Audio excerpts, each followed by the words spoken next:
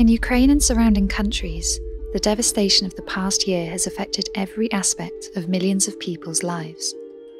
Many are unable to return home, and those who remain face dire conditions with limited access to water, heat, healthcare, and other essential services. As this grueling escalation of conflict enters its second year, the impact on the mental health of those affected inside and outside Ukraine is also growing. But as needs have grown, so have our numbers of volunteers, branches, and partners, all standing shoulder to shoulder with people from Ukraine. The Ukrainian Red Cross and IFRC network teams from around the world are striving to support, providing cash, healthcare, shelter, and mental health services.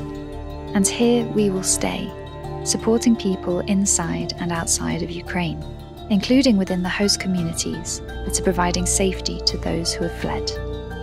The journey to recovery has not yet begun, but with the support of our donors and partners, the Red Cross and Red Crescent will be with those affected every step of the way.